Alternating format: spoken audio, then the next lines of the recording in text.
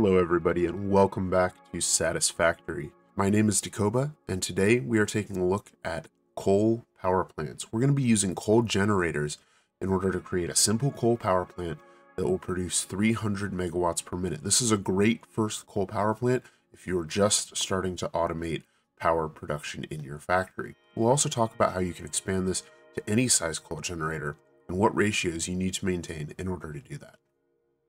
We're going to be building 2 water extractors, 4 coal generators, and 1 biomass burner. 1 biomass burner will be enough to jumpstart this, powering both water extractors and a miner for long enough to get your power plant up and running.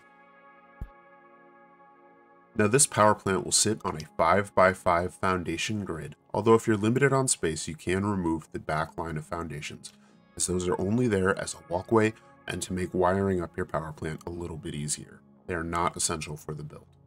You can also see that I've placed an outline of foundations around where I want to put my water extractors. I found that this helps a great deal in placing the water extractors and getting them to align appropriately with the generators.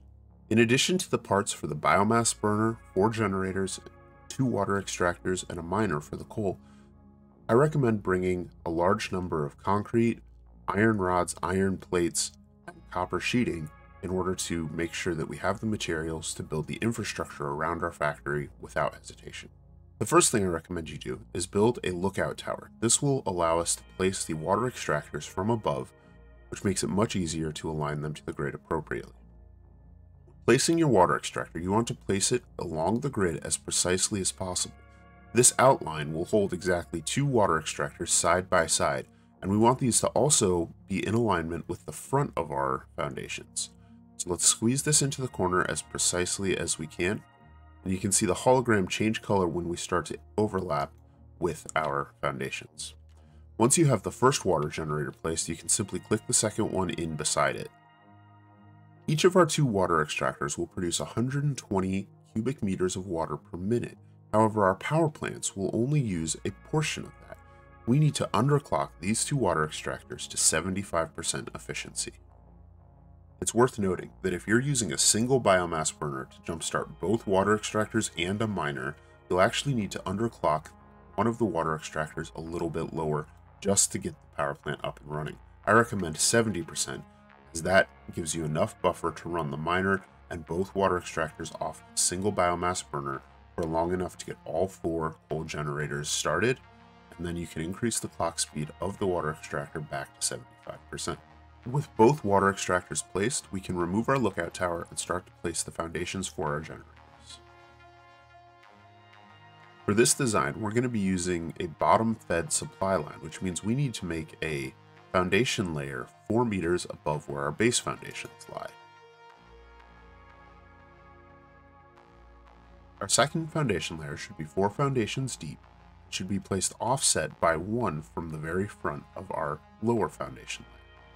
Next, place your 4 coal generators on your upper foundation layer, perfectly aligned to the side of the layer, but overlapping the front by 1 tick.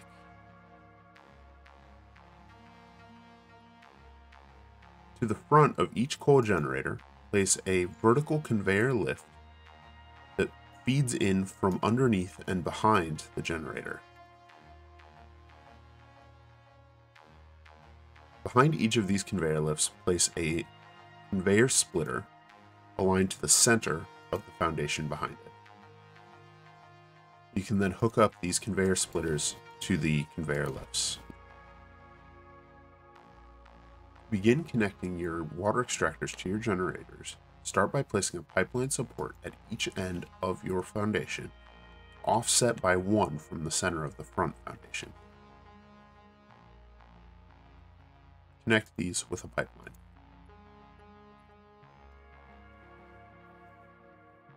Place a pipeline junction cross directly in front of each generator input line as well as each water extractor output line. In Update 5, snapping is enabled along pipeline junctions, making this very easy.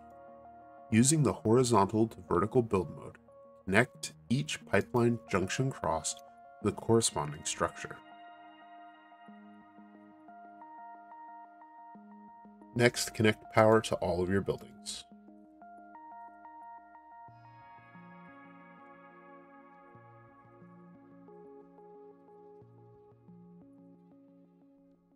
To jumpstart your system, make sure that both water extractors are set to 75% efficiency, and place a single biomass burner and connect it to your system. Add in some fuel, allow it to spin up. You can see that both water extractors set to 75% draw only 25.2 megawatts, and the biomass burner provides 30.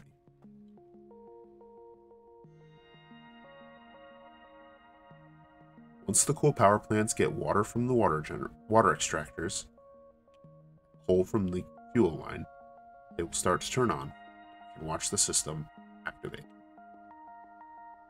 Once the coal generators are active and stable, you can go ahead and disconnect your biomass burner.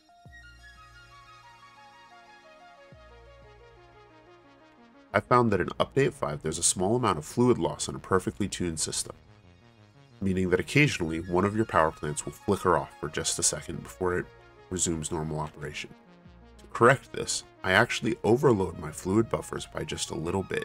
I have one of these water generators set to 76%. Thus, instead of my power plant flickering off occasionally, a water generator will flicker off occasionally, which is much preferable because it doesn't shut down the rest of my factory. 3 water extractors will provide exactly the right amount water for 8 coal generators. Instead, I recommend using 1 water extractor tuned to 75% per 2 coal generators.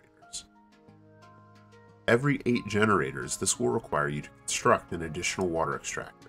This may take up a little bit more space and some more materials, but it reduces the power overhead of running the plant by 15%. That is the power cost of running the extractors. From an organizational standpoint, 1 water extractor is exactly the same width as 2 generators, meaning that this system, once it's up and running, can be scaled indefinitely. The one place where I would recommend using 3 water extractors per 8 generators instead of 4 tuned to 75% is if you're building someplace like the grassy plains where there's less water available and you're trying to build this in smaller pools.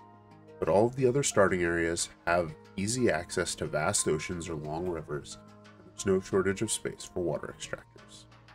Once you've unlocked them from the Awesome Shop, you can add walkways, railings, wall power connectors, and lights in order to beautify your power plant.